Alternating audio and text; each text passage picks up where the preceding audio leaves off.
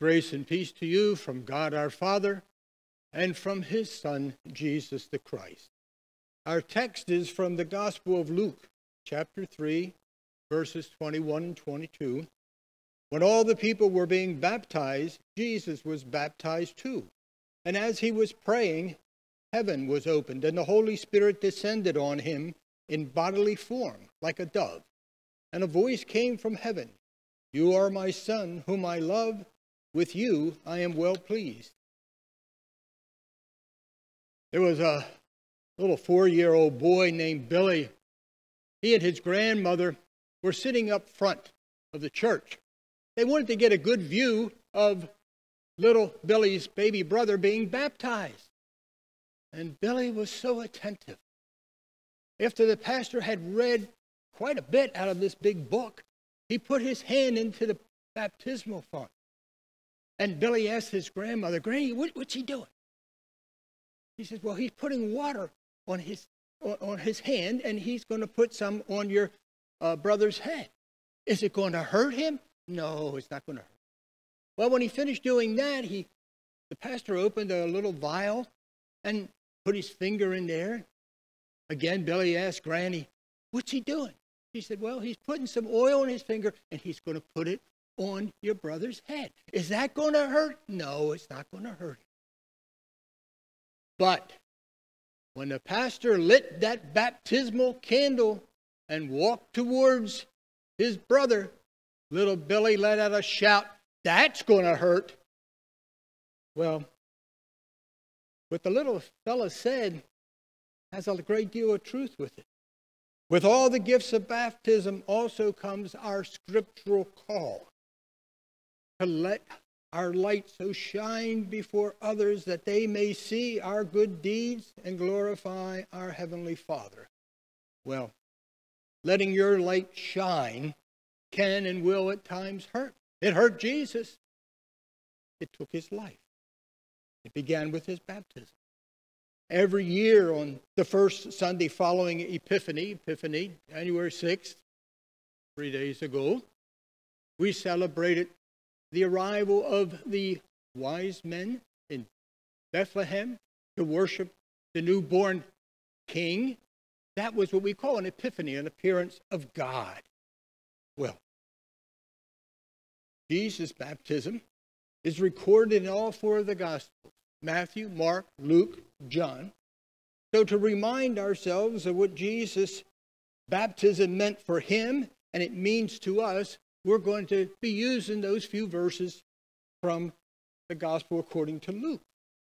Now, when you have a number of witnesses, and there's 4 different Gospels that have, all 4 of the Gospels have an account of Jesus' baptism, the various writers are going to emphasize what stands out to them as most significant. And we'll see a good incident in that in a few moments. But the best part of having multiple witnesses is that we get a much more complete account. Well, in verses prior to our text, Luke had been describing John the Baptist's ministry. Now, John's role, as you'll remember from the Advent sermons, and of course from our Lenten sermons, John's role was to prepare for the arrival of the Messiah or Christ. Let me remind you, Messiah is from the Hebrew. It means anointed. Christ comes from the Latin, which means anointed. So we use them interchangeably when we're speaking about Jesus Christ, the Messiah, or Jesus the Christ. All right. John's role is to prepare people for this long-awaited Messiah. You see, hundreds of years before, God, speaking through the prophets, promised the people of Israel that he would send them a great Savior. Now, over those years, the people came to expect and want a very powerful king like David, an earthly general, fighter that would unite the people of Israel, make them a powerful nation again so that they could drive out the Romans. They would be free from slavery to the Romans. But that's not the kind of Savior that God had promised or that he sent. He sent his Son to save them from sin and death, and to give them that new life that he wants them to have here on this earth and for all eternity. Now, in preparing for the arrival of the Messiah, John the Baptist called the people to a baptism of repentance from sin. Now, we know repentance means a 180-degree turn away from what we've been doing.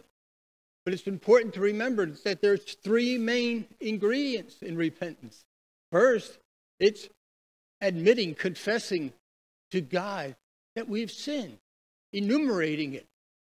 And the second is to ask God for forgiveness. And the third is to take some action to turn away from that way of speaking or acting or thinking.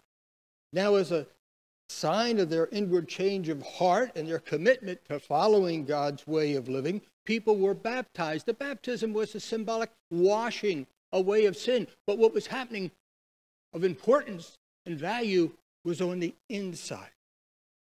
Well, that brings the question, why in the world did Jesus come to be baptized?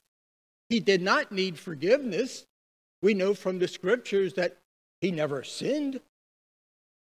As a matter of fact, John the Baptist tried to talk him out of it. If we run over to Matthew's gospel, we read, but John tried to deter him, Jesus. I need to be baptized by you, and do you come to me? Jesus replied, let it be so for now. It is proper for us to do this to fulfill all righteousness. Then John consented. Indeed, Jesus never sinned, but he submitted himself to being baptized in order to continue his earthly life doing everything that a faithful, God-loving, and faithful, God-obeying person would do. A life that no other individual had lived before him and has ever lived that way since. Well, Luke writes in our brief text, when all the people were being baptized, Jesus was baptized too. And as he was praying, heaven was opened, and the Holy Spirit descended on him in bodily form like a dove. Now, I want to point out that Luke is the only gospel writer that mentions that Jesus was praying when the Holy Spirit descended on him in bodily form as a dove. It wasn't just an inspiration. It wasn't just an idea. No, he's in physical form, bodily form. Well, Jesus is recorded often praying in all four of the Gospels, but Luke the most. And Luke especially records Jesus praying at crucial points in his ministry or in his life. Well, Jesus' baptism was certainly a crucial point. It marked the beginning of his public ministry. The Holy Spirit descended on him in bodily form and empowered him.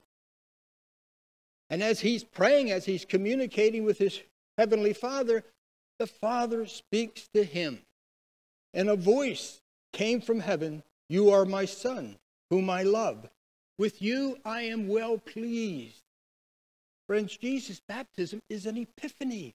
It's the appearance of the triune God. Anyone who tells you, well, the Trinity is not in the Bible, well, the word Trinity is not, but the triune God is. There, we have Jesus, the Son of God. We have the Holy Spirit in bodily form. And we have the voice of God himself speaking. The triune God, Father, Son, and Holy Spirit. And with the words, you are my Son, whom I love. With you I am well pleased. God anointed Jesus of Nazareth as the true Messiah, true man, true God. At his anointing, Jesus received the gift of the Holy Spirit to empower him as he began his public ministry. And he used that power for good. He used it to call men and women back to faith in God. Jesus preached like no other person has ever preached. Read the Sermon on the Mount. Read it. the best sermon ever preached. It changed the hearts and lives of many who heard it. And Jesus used the power of the Holy Spirit to heal people, to heal them physically, emotionally, and ultimately spiritually. Yet in doing so, he met with and willingly endured rejection, humiliation, betrayal, desertion, scourging, and a torturous death on a Roman cross. He was tempted in every way, but he didn't waver. He never sinned. And it would be through his perfect life, his sacrificial death, and his resurrection from the dead that he would overcome sin and death for all who put their trust in him for forgiveness and eternal life. In Mark 16:16, we read from Jesus this promise and this warning. Whoever believes and is baptized will be saved, but whoever does not believe will be condemned. Now, most of us here were baptized as infants. I mean, we had faith in us, but it hadn't been developed. Well, we were baptized into the faith of our parents and godparents or sponsors. They promised to raise us in the Christian church. They promised to bring us to church, to Sunday school. They promised to teach us the Lord's Prayer, the Creed, the Ten Commandments. They promised as we grew older to put into our hands the Scripture. And they constantly nourished our faith with prayer. When we reach a certain age, right now it's around 12, we go into a period of confirmation study.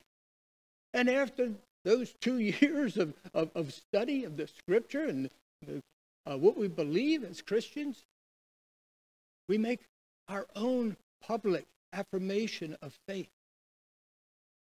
And we're asked 3 questions there. We're asked if we renounce the devil and all the forces that defy God. Do we renounce the powers of this world that rebel against God? Do we renounce the ways of sin that draw us from God? You see, my friends, the word renounce means to cast out, to get rid of, not accept them, have nothing to do with these. That's the promise. That's the promise that we make as we are baptized. Now, and as adults, we're baptized. We undergo instruction. It might be more brief than the 2 years that our children went through. But as an adult, when we're baptized, we undergo instruction that prepares us to make a public affirmation of our faith and do the same, make the same promises. Baptism is a gift. It comes through our faith in Jesus Christ. That faith will have to be developed if we're baptized as a child. If we're baptized later in life, it has to still be developed within us. But it's a great gift. And you know what? Faith is a gift also from God. We have the faith in us to believe or not believe. Baptism is a great gift for those who believe in Jesus Christ. I'll run down the list quickly. God forgives our sins.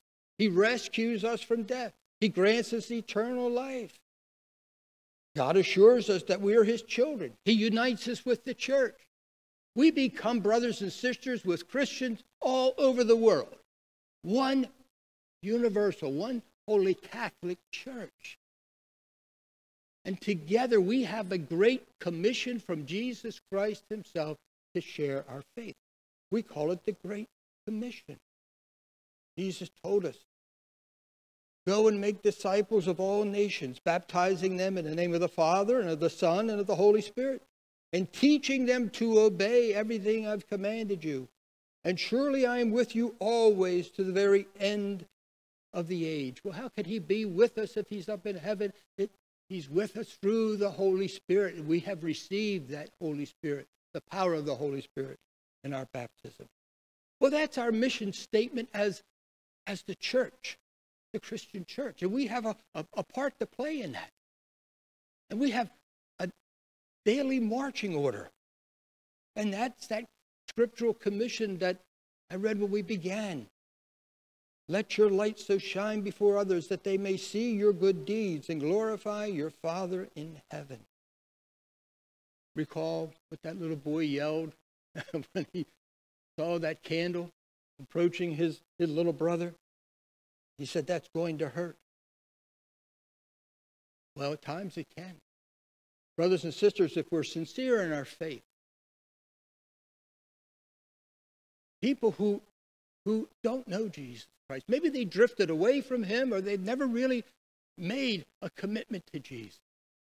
They may see something in how we act, how we treat people, the language we use, how we treat them that's missing in their own life, and they would like to have that. And the Holy Spirit can stir them to want to know more about Jesus and be drawn to faith in him. Yet living out our faith in today's world, in our nation now, in our community, and regrettably even in some of our families, it can upset, it can even provoke people who want to hurt us. They may witness something in our Christian values, the lifestyle that we live, the ethics, the morality that we practice, even the language that we use or don't use, the kindness we extend to people, even the kindness we extend to them. And it convicts them of sin. But you know, that guilty conscience doesn't always result in positive reactions.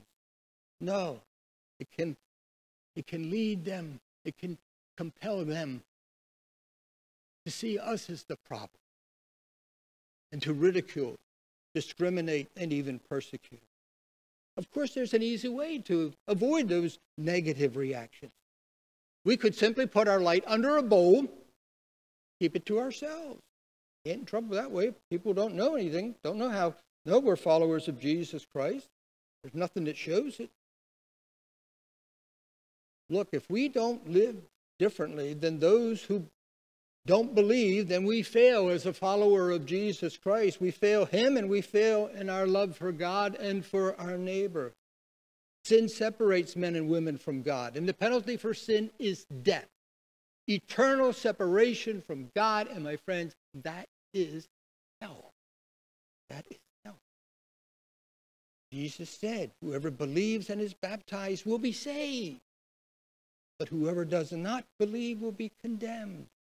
Friends, as long as we live in this fallen world, with our sinful nature, at times we are going to stumble, we're going to fall, we're going to make mistakes, bad choices. That's sin.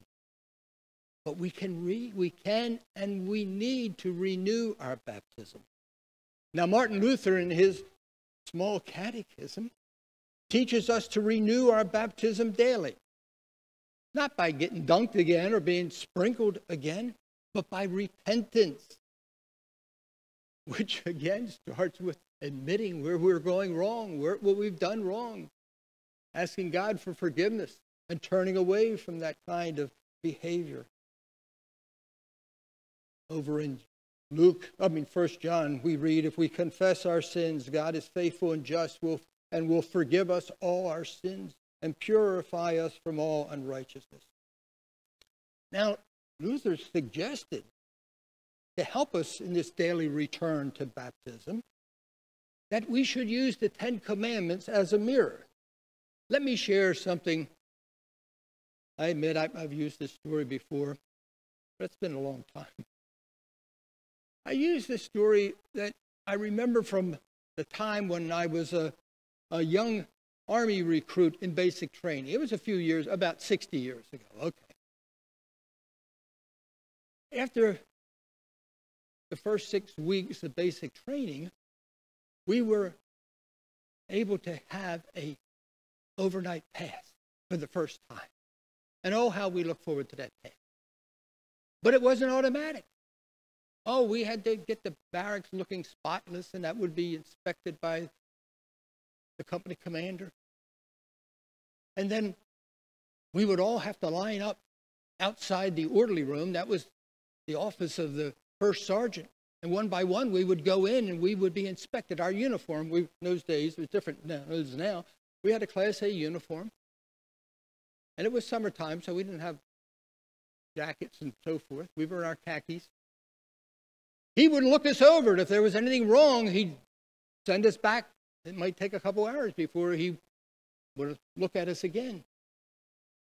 But you see, before we went for inspection, what we would do is we would look at ourselves in a full-length mirror that was in the barracks. Because around the perimeter of this mirror were a bunch of questions. Questions that read like, is your uniform clean? Creases sharp? Insignia placed properly? Belt buckle shined? Tie straight? Shoes shined? And on the questions went, and the mirror passed judgment back to us. And let me tell you something, each one of us would always find something to change. You might say we did a lot of repenting before we would dare go before the first sergeant. Well, let me ask you, how would you and I do if we actually used the 10 Commandments as a mirror to our daily living? Ask questions like this. Have I put God first in my life, or am I chasing after the false gods of this world? Have I been worshiping regularly? Am I using God's name in vain? What about the rest of my language? Have I treated my parents with love and respect? What about those in authority over me, like teachers, police officers? Have I hurt someone by my actions instead of doing what I can to help them? Have I been faithful to my spouse? Have I shown them love and respect? Have I been honest in my dealings with others? Have I been truthful in all circumstances? Get the point? Sure you do. But you might be thinking, well, that's going to take some time. I mean, we do that every day. How about just 2 commandments? Huh? Remember when somebody asked Jesus, what was the greatest commandment? He replied, love the Lord your God with all your heart and with all your soul and with all your mind. This is the first and greatest commandment, and the second is like it. Love your neighbor as yourself. Friends, I believe that if we honestly look at ourselves, how we've been living, we will see that we have not always loved God. We haven't been loving our neighbor as ourselves. There's places there that need improvement. There's places that call for repentance. Look, we're never going to reach perfection in this life. It's not going to happen. No, not in this life. It won't happen. But we are baptized. We're forgiven. We have a new life in Jesus Christ. We have the power of the Holy Spirit within us. We're beloved children of God. And we have an eternal home that Jesus has gone to prepare for us. Martin Luther said that whenever he felt worthless, overwhelmed, or alone, he would shout, I am baptized. My friends, when the devil or one of his many accomplices was to make us feel worthless by reminding us of past mistakes, shortcomings, let us shout, I am baptized.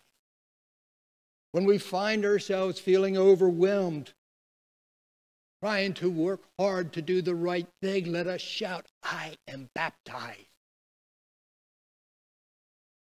When the test comes back positive, we're not alone. Let us shout, I am baptized.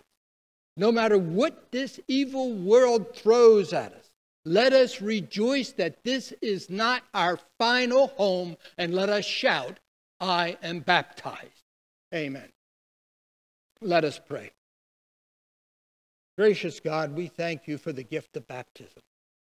Create in us a sense of urgency, the will and the courage to share our faith by what we say and do, wherever we are and with whomever we encounter. May your Holy Spirit guide us, teach us, and empower us to be a light that leads others to you. This we ask in your Son's precious name. Amen.